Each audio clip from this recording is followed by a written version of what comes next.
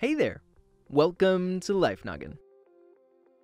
Warning, this episode is kinda gross, but still keep watching though, thank you.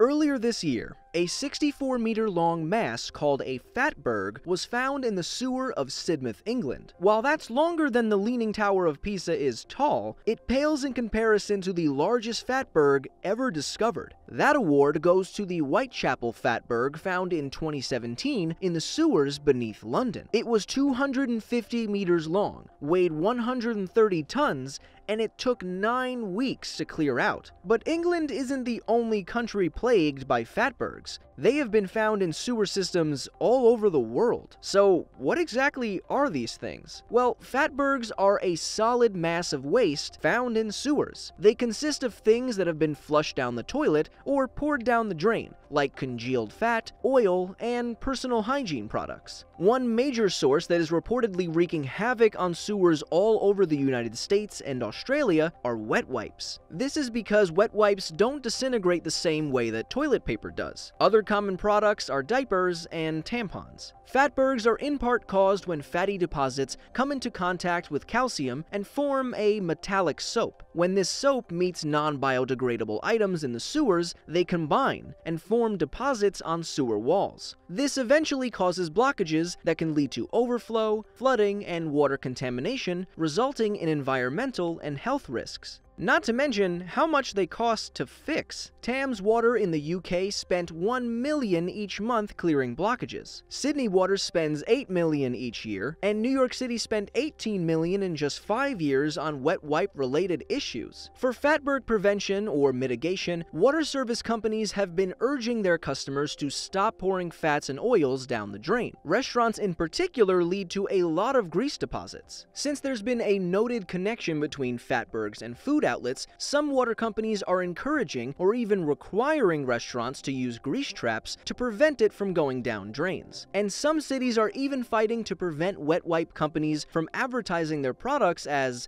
flushable.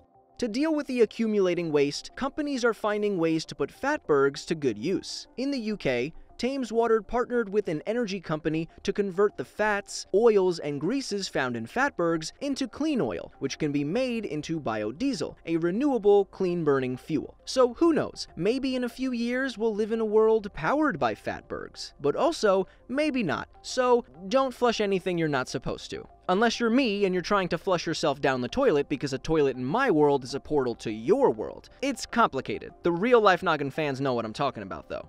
If you're constantly using the internet like me, you should be wanting to get the best and most safe experience. Thanks to our friend of the channel and sponsor, ExpressVPN, you never have to worry about stolen passwords or stolen credit card information. I use ExpressVPN to encrypt all of my online activity and protect my sensitive info, especially when I'm in places with public Wi-Fi, like the Starbucks coffee shop. Why, you might ask? Well, because I like my privacy, and I'm not sure I want someone hacking into my world and changing everything around. You can get 3 extra months free with a 12-month subscription by clicking the first link in the description below. It's just less than $7 a month with a 30-day money-back guarantee. So if you want to help out the Life Noggin channel and boost your internet security, go to expressvpn.com/lifenoggin. Take back your privacy today with ExpressVPN. Thanks, guys. So are there any questions you have for me that you want answered? Let me know right now in the comment section below and your question could become a future video. Subscribe and like if you haven't already, and as always, my name is Blocko.